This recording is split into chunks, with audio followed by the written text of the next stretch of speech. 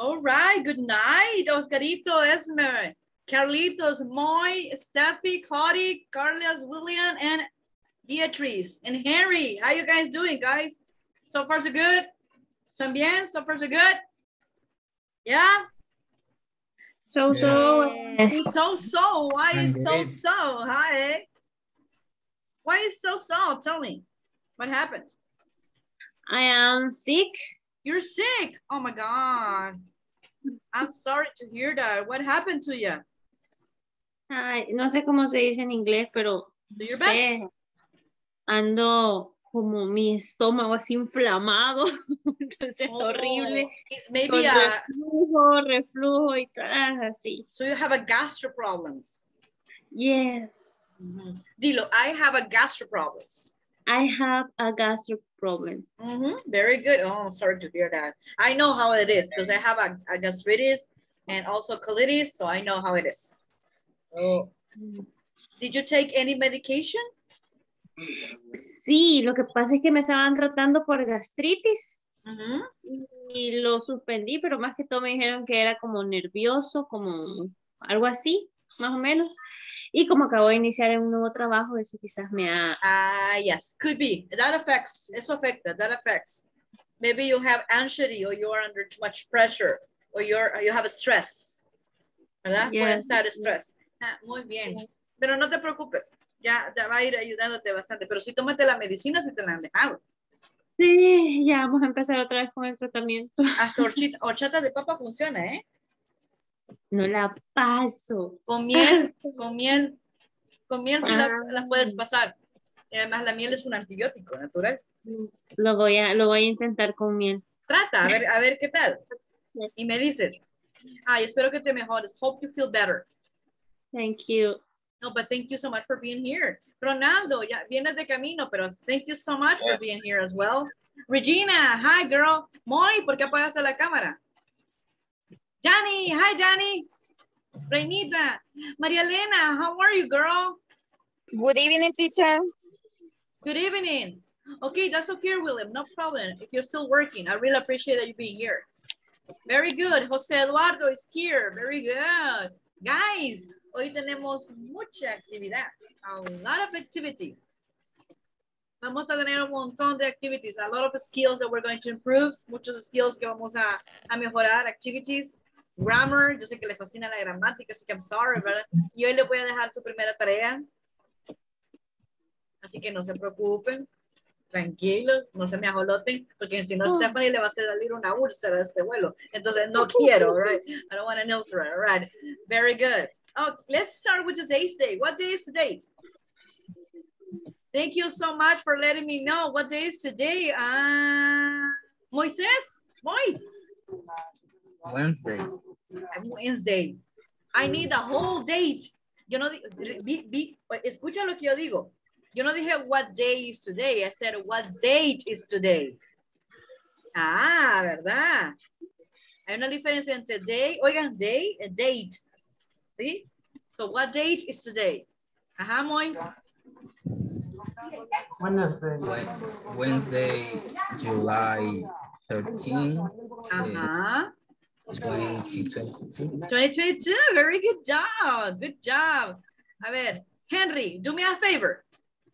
Can you please write it down on the Zoom chat, today's date? ¿Puedes escribir en el Zoom chat, porfa?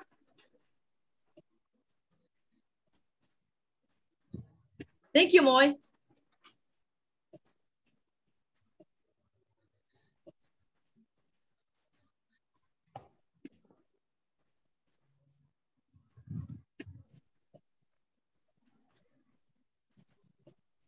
Hey, Herson, my man Herson, welcome. Hola, hola. Hola, hola. And also, Josiel, welcome to the jungle. Welcome to the class. No te vayas a tardar con la clase, ¿oíste? ¿Qué necesita de mí? No, ahorita nada, pero later on ya vas a ver. Muy bien. No. Sí, Vaya, está bien. ya va a ver. Henry, almost perfect. Casi perfecto. What is the thing that you are missing? ¿Qué te falta? What you're missing? The point. The point. Punto. The period. Exacto, el punto. Acuérdate que en sentence se dice period. Y el point es para cuando hablamos de números, ¿sí?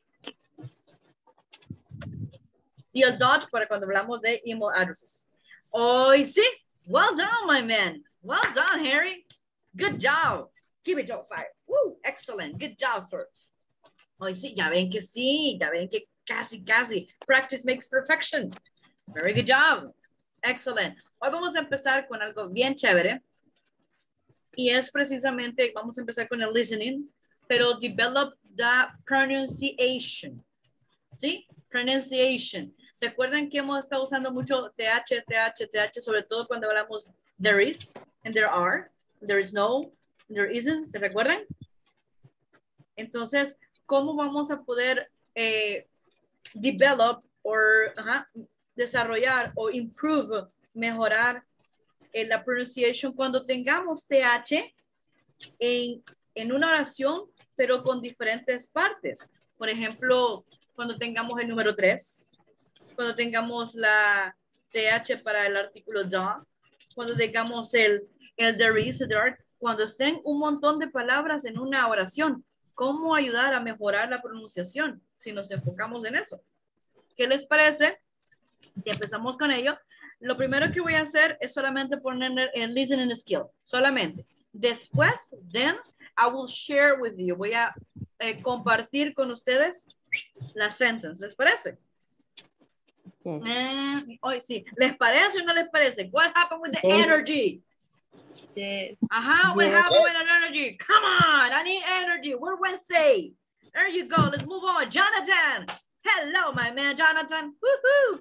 José Eduardo está así como medio. You're listening. Okay, very good, very good. All right, so are you guys ready? Hopefully you're ready. Hey, Jancy, welcome to the jungle. All right, bear with me for a moment. Let me share right now on my screen. Whoops, it sounds like, all right. No, that's not what I want to. Teacher, what happened with you? Huh? Don't worry. It's Wednesday, guys. It's Wednesday, and the body knows that it's Wednesday. Very good. So we're going to notice the pronunciation of O and E in this sentence. All righty.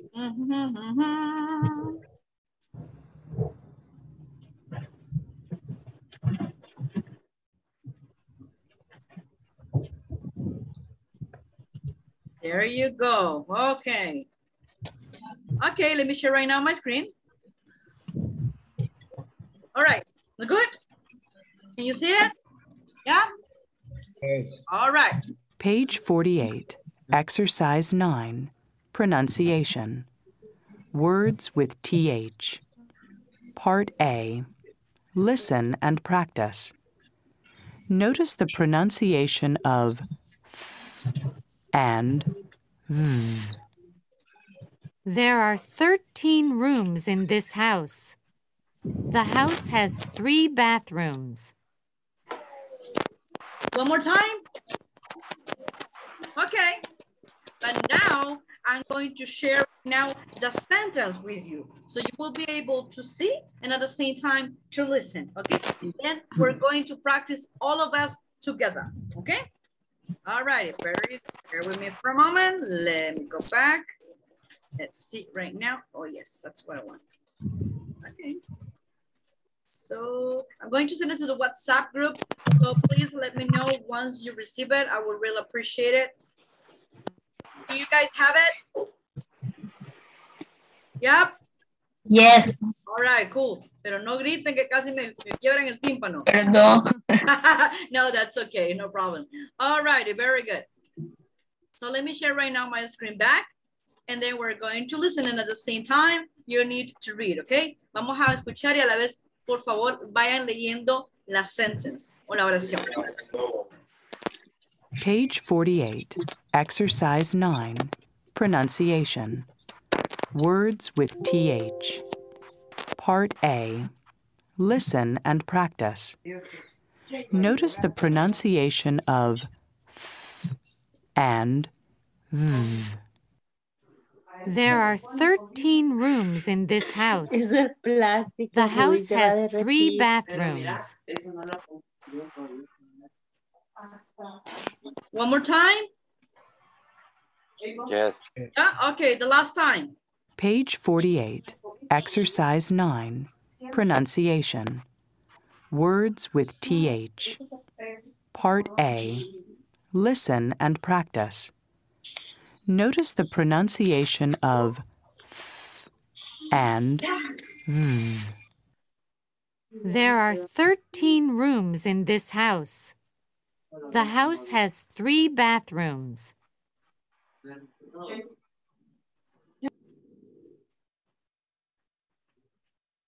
Okay. Should we practice? ¿Practicamos? Shall we practice? All right. Yes. All right. Let me share right now on my screen and let's go back. Let's go back right now. There you go. Okay, cool. All right. This is what you have in the WhatsApp group and what you have heard right now. Look, what we're going to improve, guys, in today's listening activity and pronunciation is the TH. The TH here. Even though we have a lot of TH, not all the TH pronounced the same way. No todos se pronuncian igual. Mire, por ejemplo esta. There are. Mire, 13. 13. 13 rooms in this house. The house has 3 bathrooms. ¿Sí? Mire, quiero ver cómo se pronuncia 13. ¿Ve que tiene una TH? Entonces, 13. 13. 13, exactly. 13 se pronuncia así, mire, como que fuera con Z. 13. Así. 13. Y 3, como lo vemos acá, es así. 3. Y hay otra palabra, bathrooms, baños.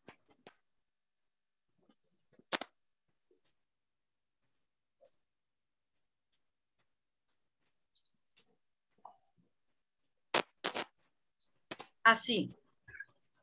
Siempre Bathroom. con Z, exactly. ¿Les parece si repetimos? Vamos despacito y luego vamos a ir toda la oración. Si ustedes se fijan, aquí tengo 2 oraciones. Miren. Referente a que estamos hablando de las cosas que hay dentro de una casa, ¿verdad? Vale, entonces solamente vamos a practicar primero esta y después nos vamos a la otra. Vaya. There are 13 rooms in this house. Repeat, please. There are 13 rooms in this house. Quiero oír la S porque yo en rooms, yo le oigo room, pero no le oigo rooms. Delo otra vez. There are 13 rooms in this house. Quiero que pronuncie el 13 correctamente. 13. 13. Vea que la lengua está en medio de los 2 grupos de dientes. Y si la tiene que sacar, sáquela. Hasta que pronuncie correctamente. 13. Eso, así, hoy sí. 13.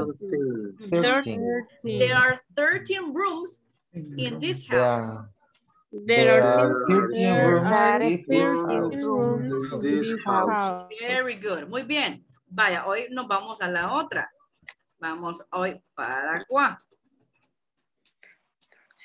The house has 3 bathrooms. Repeat, please. The house has 3 bathrooms. El 3 no lo oigo. 3. The house has 3 bathrooms. The house has 3 bathrooms. No 3. 3.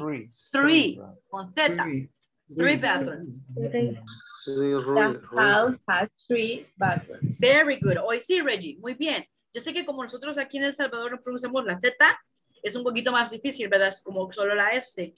Nosotros que hemos aprendido el español así como un poquito más, se podría decir, estándar. Entonces, sí, yo pronuncio mucho la Z. Me hablo mucho la Z en español, porque así lo he aprendido yo.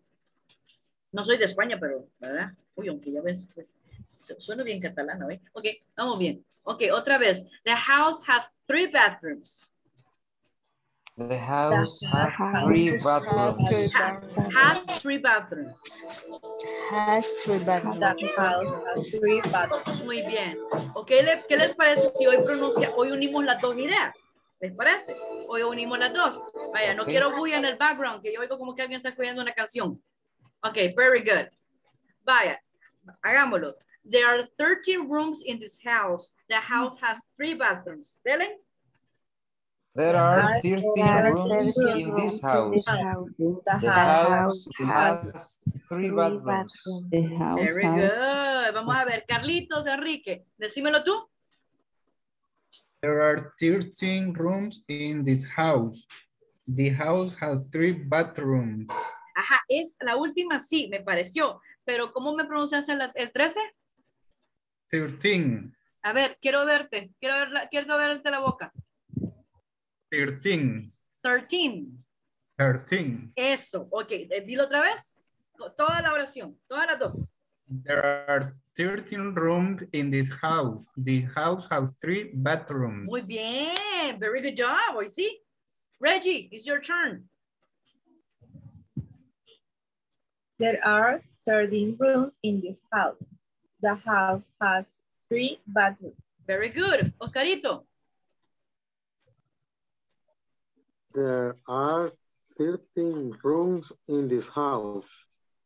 The house has 3 bathrooms. Very good. Muy bien. No importa que me lo digan despacito, pero quiero que lo digan bien.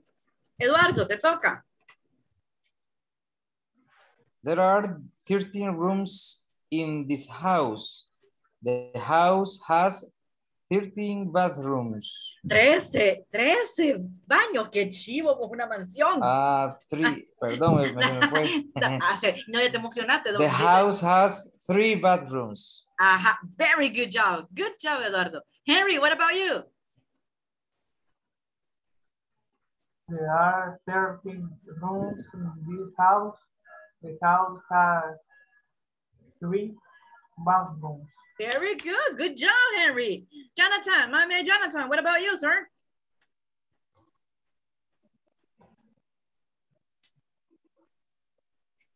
There are 13 rooms in the house. The house has 3 bathrooms. Very good. Adita, what about you, girl?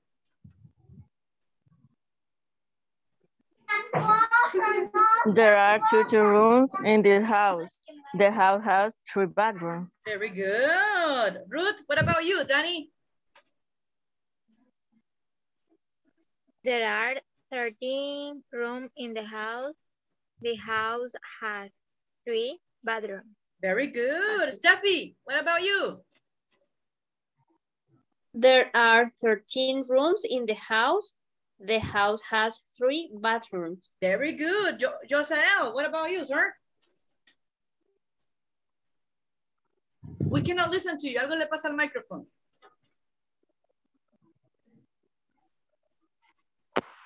There are 13 rooms in the house. The house has 3 bathrooms. Very good. Moy, what about you, Moy? There are 13 rooms in this house. The house has 3 bathrooms. Fantastic. Pero no lo digas con tanto sentimiento. Solamente 3 bathrooms tiene el room. Qué barbaridad. Muy bien. Reinita, what about you? Reinita. Hola. Hola. Hello, perdón, es que el internet me está fallando un poquito. No se preocupe. There are 13 rooms in.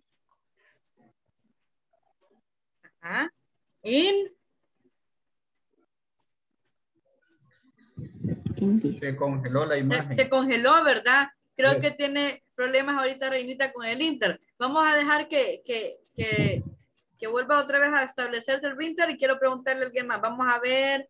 Janet, what about you, Janet? There are 13 rooms in the house. The house has The house suite three bathroom. bedrooms. Muy bien, como que Reinita y Janet al mismo tiempo. Qué chivo se dio. Very good job. Ya volví, ya volví. Sí, sí, ya me di cuenta. La que siempre me friega los tímpanos, no, mentira. Okay. That's okay. That's good, Reinita. What about you, Jancy? Sí, se escuchó. Okay.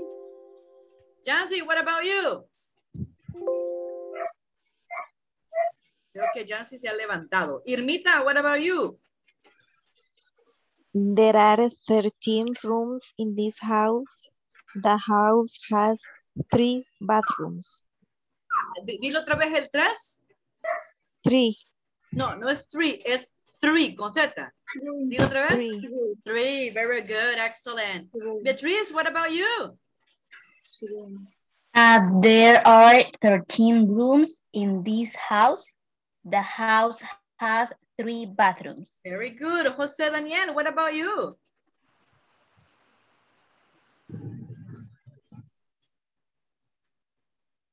Ajá, Daniel. Ajá, Daniel. Creo que Daniel ahorita tiene también problemas técnicos. All right, very good job. Miren, buen trabajo, chicos. Buen trabajo overall. Good job. Excelente. Muy bien. No es fácil, ¿verdad? Porque tenemos que abrir un poquito más la boca, sacar la lengua. Gracias a Dios estoy aquí porque si no, yo me hubieran bañado con tanta saliva, pero that's okay. That's okay. No hay ningún problema. Yo así puro silvestre. Muy bien. Ahora bien, vamos a seguir practicando un poquito más. Y ahorita lo que quiero que vamos a practicar el listening skill, creo yo ahorita. Déjenme ver. Sí. Pero antes de practicar ese listening skill, les voy a dejar una tarea. La tarea, chicos, va a ser que ustedes describan su casa de ensueño. Y ya les voy a mandar las preguntas y les voy a mandar un ejemplo para que ustedes vean más o menos cómo lo van a hacer. Vale. Muy bien. Ahora bien, vamos a empezar. Quiero ponerles algo y vamos a poner un speaking activity ahorita, pero con lo que ustedes ya hemos visto. ¿Se acuerdan que vimos el there is, el there are, the reason, el there aren't, etcétera? ¿Sí? Vale. Pues les tengo 2 láminas. ¿Ustedes han jugado alguna vez aquella parte del newspaper que se encuentra la diferencia? ¿Sí? No sé si les gusta o no les gusta, pero aquí vamos a ver 2 apartamentos de 2 personas en estas imágenes. Y cada uno tiene su living room, su dining room, etcétera. Y van a ver qué cosas tiene uno y qué cosas tienen el otro. Y lo que yo quiero es que ustedes me construyan oraciones usando el there is y el there are. Eso es lo que yo quiero ahorita. Ya les voy a poner el ejemplo. Ya se lo voy a poner ahorita. Déjenme ver. Okay, voy a compartir. ¿Lo ven? ¿De mi pantalla? ¿Sí? Vaya, se lo voy a poner en grande porque creo que es much better, ¿verdad? En grande. Se ve mejor. Vaya. ¿Lo pueden ver ahorita? ¿Sí? Vaya. Yes. Tenemos el Bill's apartment, que es el apartamento de Bill. Y tenemos el apartamento de Rachel. Rachel's apartment, ¿sí? Miren, aquí tiene ya el bedroom, el bathroom, el kitchen y el living room, ¿verdad? Cada uno de los 2. Entonces, lo que yo quiero que me hagan es hacer como una comparación entre las cosas que tiene el apartamento de Bill y el que no tiene el apartamento de Rachel y viceversa. Por ejemplo, le vamos a dar un ejemplo. Vamos a ver algo que así. Ajá.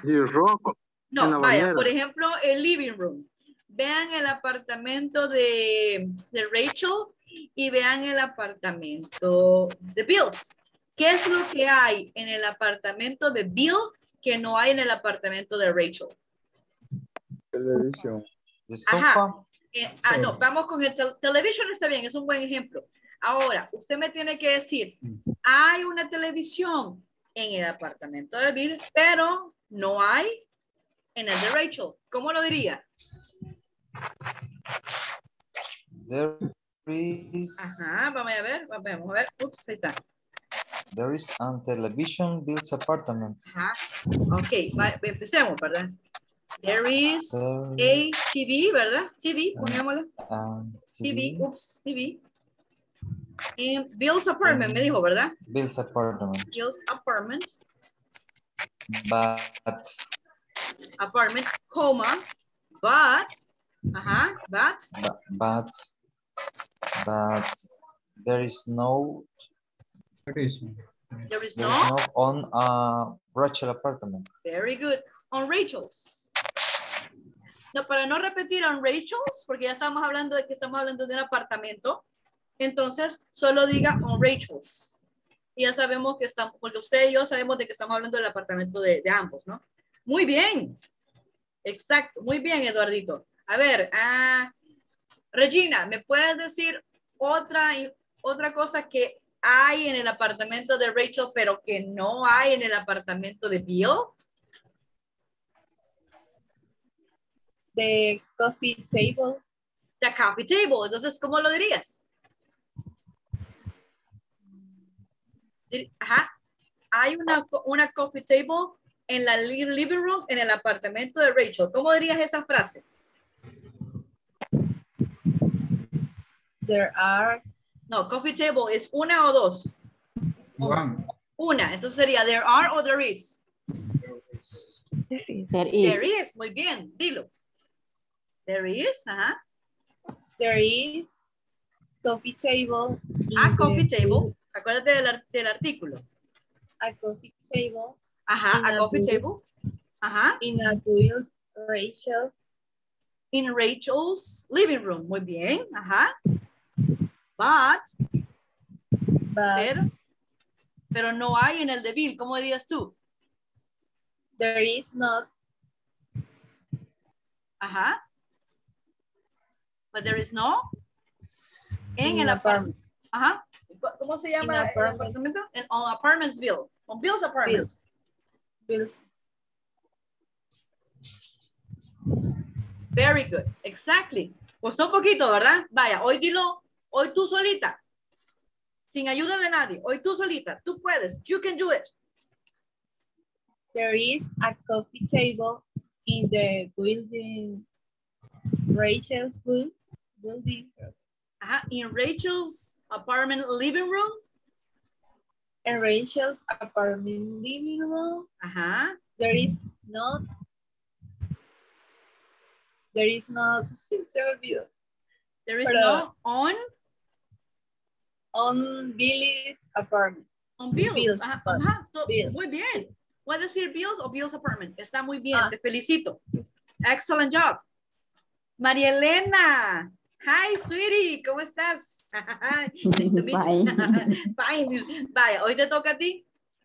Decime algo. Podemos utilizar there are si tú quieres.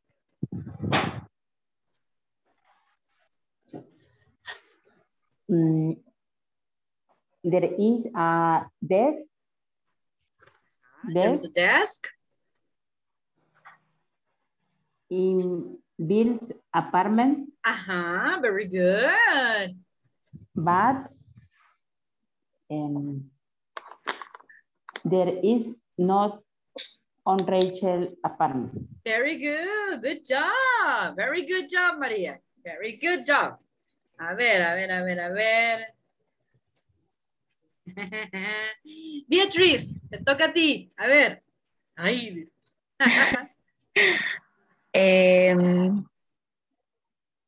There is a rack in Rachel's apartment. Ajá. But there is not a rack on Bill's apartment. There is no, ¿verdad? There is no. No, así, ¿verdad? Ajá, no, there is no. Very good. Very good. Ronald, what about you? Give me an example.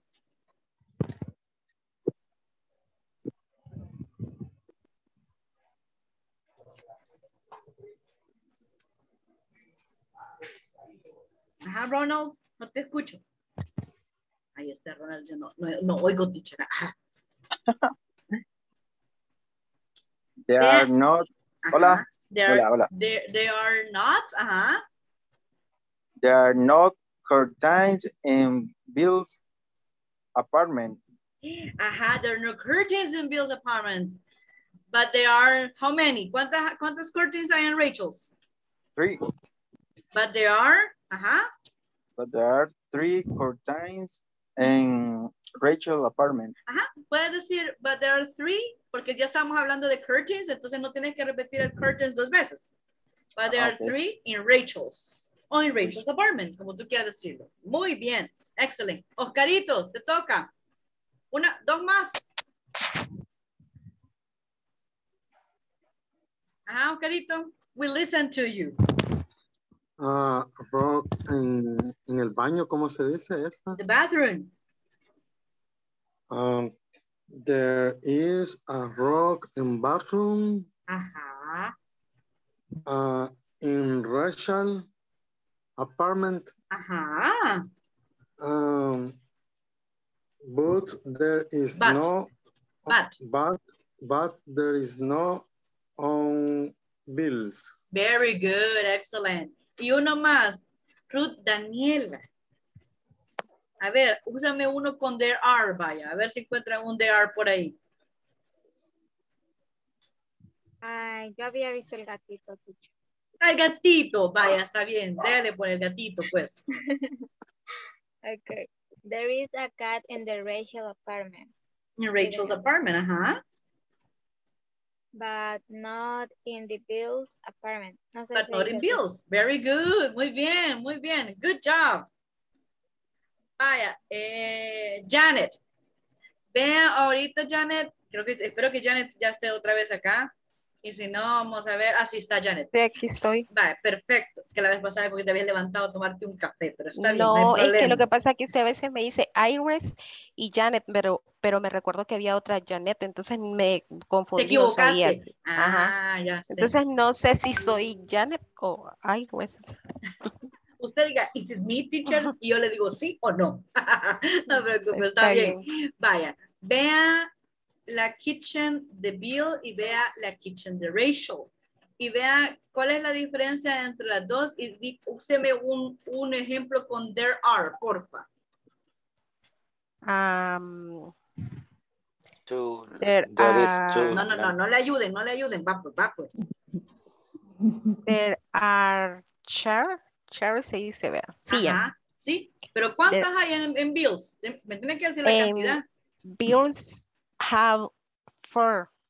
There are 4 chairs in Bill's apartment. Ajá. Rachel have there are 3 chairs. Muy bien. Podamos construirlo un poquito mejor. Te felicito. Puedes decir, there are 4 chairs on Bill's kitchen, but on Rachel's only 3. Dilo. There are 4 chairs in the kitchen, Bill. In Bill's kitchen. In Bill's kitchen, but Rachel's? In the Rachel have 3 in Rachel's only 3. In Rachel only 3. Estás diciendo, no tengo que decir. Sí, porque tú y yo sabemos de que estamos hablando de shares. Entonces, no tenemos que repetir el mismo noun. Lo que acabas de decir es que dices, en la cocina del apartamento de Bill tenemos 4 sillas, pero en el de Rachel solo tenemos 3. Eso es lo que acabas de decir. But in Rachel's only 3. Exactly. Ven que estamos practicando el speaking. Estamos poniendo en práctica lo que hemos aprendido ahorita en grammar so far, para que vean que la grammar no solamente es aburrido, sino que nos ayuda mucho en our daily basis, en nuestras actividades diarias. ¿Sí? Daily basis. Hoy vamos a empezar viendo un poco las herramientas o el vocabulario que ustedes necesitan para no quebrarse la cabeza con los ejemplos que estaban mandando en el WhatsApp group. Decían, ¿y aquí qué onda? Decía uno. ¿Por qué aquí va para acá? ¿Y este qué onda para acá? Ok, antes de ver eso, porque eso lo voy a ver así más a detalle, la grammar part, el día de mañana, que sería jueves, pero hoy necesito darles herramientas para que ustedes, vocabulario sobre todo, para que ustedes lleguen a construir esas oraciones que tanto dolor de cabeza le han estado dando, ¿sí? Por eso es bien importante, porque usted puede bien copiar y ya, pero usted no entendió lo que estaba haciendo. Lo único que hizo es copy-paste y ya. Y así no va la cosa. Usted tiene que aprender, y aunque sea poquito, pero si lo aprende y lo tiene que saber bien. Entonces, por eso es que no me gusta el copy-paste a mí. Porque usted está escribiendo y no sabe lo que está escribiendo. Entonces, ¿cómo está la cosa? No way. Ustedes van a salir de aquí y van a salir escribiendo bien y hablando mejor. ¿Sí? Eso es lo que vamos a hacer ahorita. Así que, manos a la obra, chiquillos. Pero, así que nada de copiar. Ajá. Pero antes de eso, vamos a ver acá. Necesito compartir con ustedes algo. Porque para hablar de eso que usted está dando dolor de cabeza a ustedes, tienen que aprender vocabulario. Como por ejemplo, los diferentes jobs o trabajos que las personas hacen. La pregunta es, what do you do? Cuando alguien dice, what do you do? Es, ¿qué es lo que usted hace? No de lo que usted se graduó, sino que de lo que usted trabaja. What do you do? Esa es la pregunta. Miren, tenemos diferentes, se puede decir jobs. Jobs son empleos, ¿sí? Trabajos. Tenemos de la A a la P. Ahorita, ¿qué les parece? Si voy a hacer algo ahorita, les voy a mandar esta información y lo que voy a hacer es que les voy a poner el audio para que ustedes escuchen la pronunciación de estos jobs, que es sumamente importante. And then we're going to practice. No se preocupe, Reinita, que se lo voy a mandar ahorita. Usted tranquila. No se me preocupe. No se me ajolote. Ahí vamos ahorita. Ve que todavía está mandando ejercicio para no creer. Muy bien. Vaya. Entonces, ahorita quiero que presten atención al listening y ya tienen el cuadro, ¿verdad? De los jobs. ¿Es correcto? ¿Lo tienen ya? Yes. Yes? Okay. Very good. Vale. Ahorita vamos a compartir el audio y quiero que se queden viendo cada una de las profesiones. 8. What do you do? Page 50, Exercise 1, Word Power. Jobs. Part A. Match the jobs with the pictures. Then listen and practice. 1. K. Police officer. 2. No en orden. O. Taxi driver. 3. P. Vendor. 4. J. Plumber. 5. E. Electrician. 6. I. Painter. 7. H. Office manager. 8.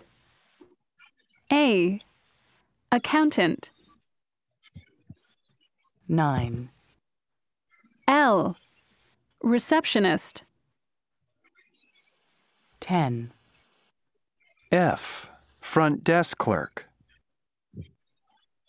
11. B. Bellhop. 12. G. Nurse. 13. D. Doctor. 14. M. Salesperson. 15. C. Cashier. 16. N. Security guard. ¿Fue complicado? Sí, ¿verdad? ¿Saben por qué?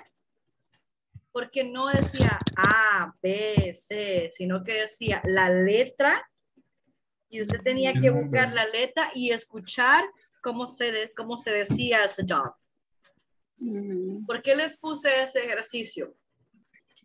Porque a veces cuando escuchamos algo o una información que alguien nos va a dar, uno está como centrado de que la manera como va a recibir la información es así, como encajonado, por decir así.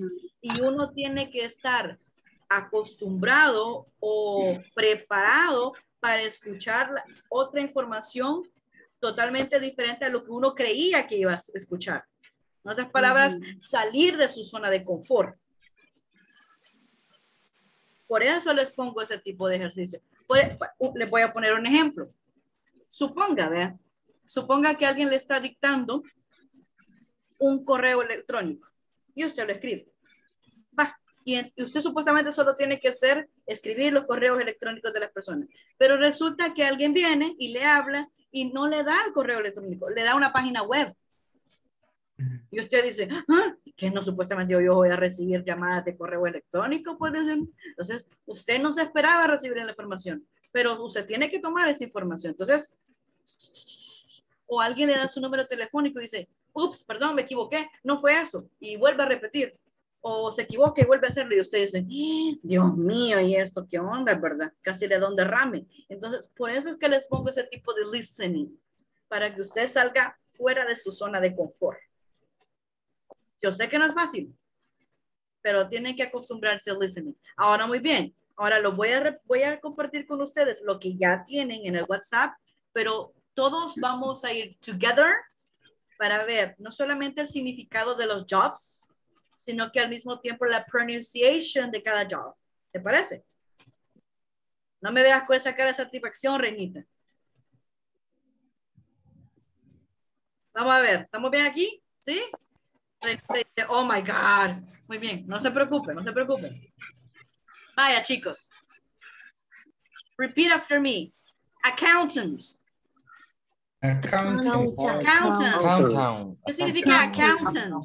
Contador. Contador, muy bien. Bellhop. Bellhop. ¿Qué es un bellhop? Bellhop, ¿se acuerdan que hay una persona cuando usted llega a un hotel que le lleva las maletas? Pues ese es un bellhop, el botones. Correcto. Ese es un bellhop. Muy bien. C. Cashier. Cashier. ¿Qué significa? Cajera, muy bien. Doctor. Dígame, Eduardo. Una pregunta. Vaya, pues, dígame. Perdón. Stephanie, ¿o quién fue? Víctor. Vic, my man Vic. Dígame, Vic. ¿Y cajera de banco es lo mismo cashier? Sí, cashier va a ser cajera de banco, cajera de restaurante, cajera de supermercado. Siempre. Vale, gracias. You're welcome, Victor. Okay. Letter E, electrician. Electrician. Letter F, front desk clerk. Front desk clerk. Esto no es lo mismo que receptionist. El front desk clerk, guys, es la persona que trabaja en un hotel. Y es cuando usted llega y es el que le dice su habitación es tal y le da la llavecita para apartar la habitación y so on. Ese es el front desk clerk. ¿Sí? Nurse. Recepcionista. No es lo mismo recepcionista, porque la recepcionista, más que todo, la recepcionista es aquella que recibe las llamadas y que pasa las llamadas a los diferentes departamentos.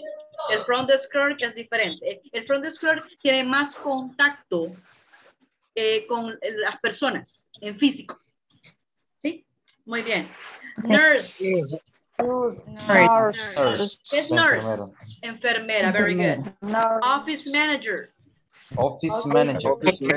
Es Office manager. el jefe, ¿verdad? Muy bien. Manager. El manager, el jefe. ¿Qué es painter? Pintor. Pintor. Puede ser pintor o pintora. Estamos bien ahí. Ese es un job que es unisex. Así como el cashier es unisex, que sea chico o chica. Plumber. Plomero. Ajá. Police officer. Police officer. Oficial de policía. Receptionist. Receptionist. Recepcionista, muy bien. Salesperson. Salesperson. Este es vendedor o vendedora. De sala. Cualquiera de los dos, vendedor o vendedora. Security guard. Security guard. Guard. Security guard. No, guard no, guard. Guard, sin la U, guard. ¿Te recuerdas la película de Whitney Houston con Kevin Costner, The Bodyguard? Yes. Ah, pues así. Security guard. Body muy guard. bien. Guard no, guard. Con G-A-R-D. No uses la U. Muy bien. Taxi driver. Taxi driver. Y vendor. Vendor. Que más que todo, vendor se puede referir a alguien que sea un vendedor ambulante, por decir así. ¿Estamos bien hasta ahí? Yes. Vale, perfecto. Esa es parte del vocabulario que vamos a aprender. Y es bien importante que sepan, porque eso lo vamos a utilizar más adelante para construir las oraciones que le estaban dando dolor de cabeza. Muy bien. Otra cosa que debemos aprender para poder hacer ese trabajo es conocer el workplace, el lugar donde la persona trabaja. Por decir así. Miren, aquí tengo cuatro posibles workplaces. Tengo in a hospital, que es un hospital, ¿verdad? In an office, es una oficina. In a store, una tienda. And in a hotel. Vamos a practicar la pronunciación de los workplaces. Repeat after me. In a hospital. In a hospital. In an office. In an office. In a store. In a store. In a hotel. In a hotel. Very good. Vean esto, porque algo que siempre le estoy enfatizando.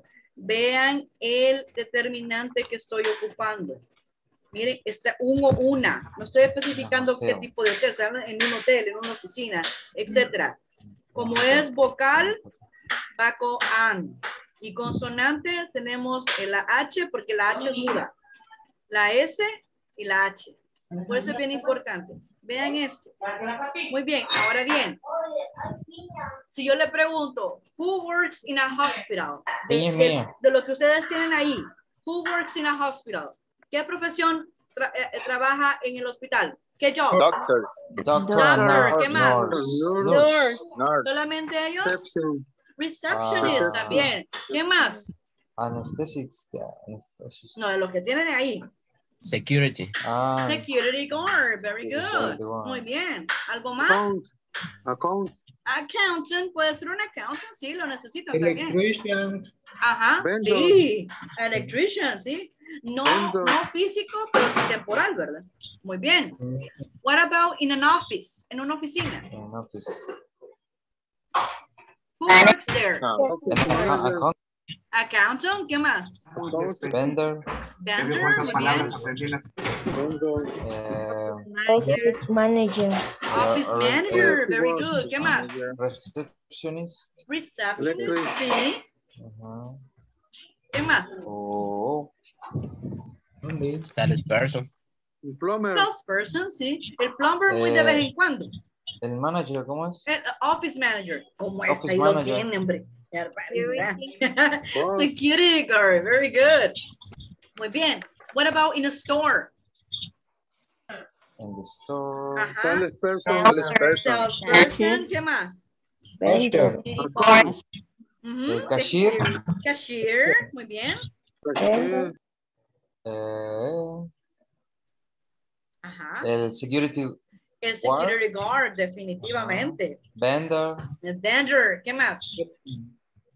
Office manager. Office manager, muy bien. In a hotel? Electrician. Electrician. Desk clerk. Muy bien. What else? Desk clerk. Office manager. Front desk clerk. Receptionist. Receptionist. Pero no se llama receptionist, se llama front desk clerk. Ajá. El security. Security guard. Y el taxi driver. Taxi driver. Taxi driver. It's a bus. Sí, muy bien. Etcétera. Muy bien. Plumber, sí. Ahí se tapa una tubería del baño o de la ducha. Yes, they need it. Muy bien, chicos. Ahora bien, cada uno, ya hemos visto los jobs, ¿verdad? Ya hemos visto the places, ¿sí? Donde trabajan. Ahora vamos a ver algunas actividades, por decir así, que each job does. Por ejemplo, si yo, miren, aquí quiero ver algo. Vamos a ver, vamos a poner un poquito más para abajito. There you go. Acá, aquí quiero yo. Quiero que centren su atención en esto. En esto en particular. Porque estos son palabras muy importantes o expresiones muy importantes que nos van a servir cuando estemos hablando de los jobs. Ya sea nuestro o cuando estemos preguntando si vamos a aplicar algún job, es importante también saber eso. Vaya, antes que nada, aquí hay verbos que no sé si ustedes ya los conocen, pero si no los conocen, vamos a verlo. Y si los conocen, pues van a volver a hacer un fresh reminder. ¿Qué significa wears? Utilizar, exacto. Utilizar, pero en este caso de cuando alguien anda una camisa puesta, por decir, o anda alguna ropa puesta. Stands, ¿qué significa?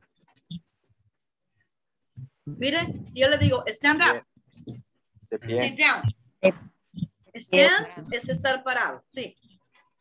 ¿Y lo opuesto de stands? Sentarse sería sit, ¿verdad? Muy bien. Ahora bien, estamos en la palabra handles. ¿Qué es esta? Miren, handles, esta. Handles es manejar, pero no manejar de manejar drive, sino que handles de manejar plata. ¿Sí? Muy bien. Talks, hablar, ¿verdad? Works, trabajar. Y works hard, trabajar duro. Y makes a lot of money.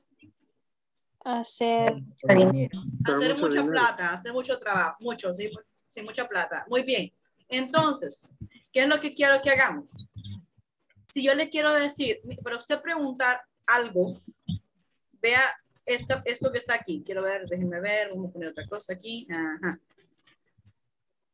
Sí, esto. Teacher. Vea esto. Dime, Reinita. Donde dijo sits all day. Se sienta todo el día. Está sentado todo el día. Ok. Si usted, por ejemplo, quiere decir, ¿quién usa uniforme? Mire la pregunta. Who wears a uniform? Y de todo lo que usted acaba de ver ahí, que tiene ahí en la lista que le mandé, who wears uniform? ¿Quién me puede decir? Police officer. A police officer. ¿Qué más? Doctor. A nurse. A nurse. Muy bien. A cashier. Muy bien. Security guard. Muy bien. A bellhop. Police officer. A plumber. No, a plumber no tanto. Bueno, depende, no necesariamente. Pero un bellhop sí. Un receptionist sí. Muy bien. Dependiendo de dónde trabaja. El taxi driver también. Ahora bien, si yo le pregunto, para preguntar, ¿cómo sería? ¿Quién pasa parado todo el tiempo? ¿Cómo podríamos preguntarlo utilizando who? Que who es quién. Who stands? Who stands all day? Muy bien, miren, repitámoslo. Who stands all day? Ajá. Who stands all day? De todo lo que ustedes tienen ahorita. ¿Quién está parado todo el día? Security guard, ¿cuál más? Nurse. Sí, pobrecito. Cashier. Cashier, sí. Receptionist también podría ser. Dependiendo, ¿verdad? Y salesperson también, sí. Ahora bien, who sits all day? La contraparte. Who sits all day? ¿Quién está sentado todo el día? Accountant. ¿Quién más? The receptionist. Podría ser a receptionist. Taxi driver, sí. Pobrecito. Cashier también. Cashier también, dependiendo de donde trabaje. Muy bien. Exacto. Ahora bien, who handles money? Cashier. Who handles money? Sí. Cashier, sí. Cashier. Solamente el cashier, ¿verdad? Ajá. Who talks to people? ¿Quién habla con la gente? Who talks to people? Receptionist. ¿Quién más? Receptionist. Police. El office manager. Office manager. ¿Quién más? Doctor. Doctor. Vendor. Vendor. Receptionist. Salesperson. Salesperson. Very good. También el doctor. Ah, sí, también el doctor. Otra. Who works at night? ¿Quién trabaja en la noche? Who works at night? The nurse. The nurse. Doctor. Security guard, sí. Taxi driver. Taxi driver también, con eso del Uber, muy bien. Security guard. Ajá. Puede ser también el front desk clerk, ¿verdad? El Yes. hotel, dependiendo. Ajá, yes, Es 24/7. Y el poor bellhop también, y el pobre botones también. Muy bien. Who Police works officer. hard? No. ¿Quién trabaja más duro? Who works hard? Plumber. El doctor. El doctor, sí. ¿Qué más? El police officer. Police officer. The nurse. El nurse. Nurse. El security guard también. Estresante, muy stressful. Eso es stressful. Es estresante. Ajá. Ajá. Who makes a lot of money? Salesperson. Salesperson depende, ajá. El doctor. El doctor también puede ser. ¿Qué más? Nada más. Ok. Hasta ahí nos quedamos. I don't know. Depende, ¿verdad? Accountant. Ajá, accountant. An accountant. Un contador. Dependiendo para dónde trabaja, ¿verdad? Y qué posición tiene. Muy bien. Vean que hemos visto varias cosas. Ahorita hemos visto jobs title, ¿sí? Tipo de jobs. Workplaces, ¿sí? Y actividades que ellos hacen. Ahora bien, sigamos. ¿Les parece? Todavía nos falta. Ay, dicen, qué barbaridad, teacher, ya va a acabar usted. Todavía no. Así que no Interesting class. No canten victorias. Oigan, no canten victorias. Muy bien. Démosle aquí. Antes de oír eso, quiero que veamos algo. Ajá. Ah, esto es. Vaya. Vamos a usar nuestras bellas y hermosas questions. WH questions. Con el, miren, ¿con qué auxiliar? Con el just y con el do. Para preguntar, ¿dónde usted trabaja? Where do you work? Respuesta, in a hospital. Para preguntar, ¿qué hace? Ahí en el hospital, ¿verdad? What do you do? I'm a doctor. O por ejemplo, si yo le digo, Eduardo, what do you do? I am administration. No, pero I am no. I'm a administrator. I am administration. ¿Ve? I am sería, ¿verdad? I am administration. Ajá, I'm an administrator. Administrator. Administrator, sí. Yes. Ajá, very good. Y si le pregunto, Carlitos Enrique, where do you work? ¿Dónde usted trabaja? I work in I homework. ¿Trabaja desde casa? Yes. Usted se dice, I work from home. Freelance. Ajá. O usted puede decir home office. ¿Sí? Yes. Home office también. Very good. Y si yo le digo, Marielle, no, quiero ver. Sí, vamos a poner Eduardo otra vez. How do you like it? ¿Te gusta lo que estás haciendo? I really like. I really like it. Me gusta. I really like it, yes. Y si yo quiero preguntar, por ejemplo, María Elena, yo te voy a preguntar, ¿dónde trabaja Carlitos? Where does Carlos work? Mira, aquí estamos usando tercera persona, ¿verdad? ¿Cómo fue? Home office. Home office, very good. Muy bien. María Elena. Ay, otra vez me agarró usted, teacher. Sí.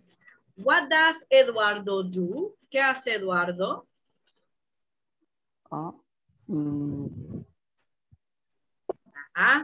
Me escuché que hacía. Ay, ay, ay. ¿Qué fue lo que haces tú, Eduardo? What do you do? Administration, administrator. Es administrador.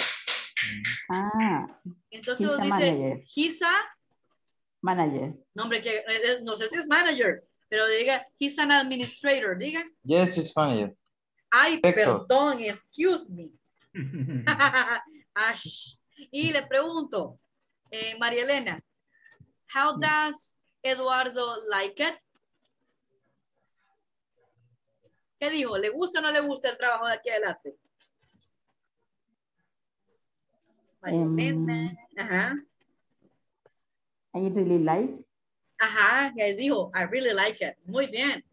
Y mira, si usted quiere preguntar de varias personas, where do they work, what do they do, and how they like it. Muy bien, eso se los voy a mandar, oigan, para que lo tengan.